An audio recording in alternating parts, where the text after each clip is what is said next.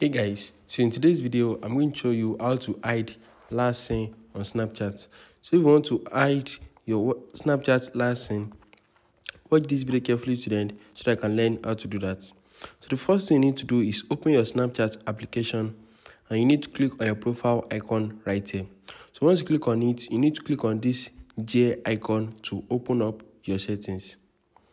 So just click on that and you need to scroll down till you see privacy. So under privacy, you are going to see my location.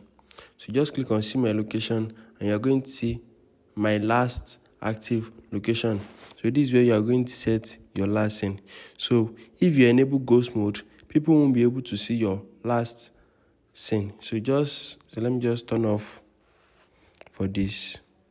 So let me just turn off my ghost mode, and once you turn off your ghost mode, you're going to see these three options. So by default, ghost mode is turned off, but I changed my own to turn it on. So you're going to see something like this once you click on my last active location. So if you want your friends to see your last seen, you need to select your friend, and if you want your friend except some people, you can select this and remove some of your friends, and you can only select only these friends. So if you want some friends to see your location, so I'm just going to advise you to turn on this ghost mode and click on until turned off, because it's going to turn off all location service that allows that people see on your Snapchat, so people will be able to track your location. So if you have any question, drop it in the comments down below, and don't forget to like, share and subscribe to my channel.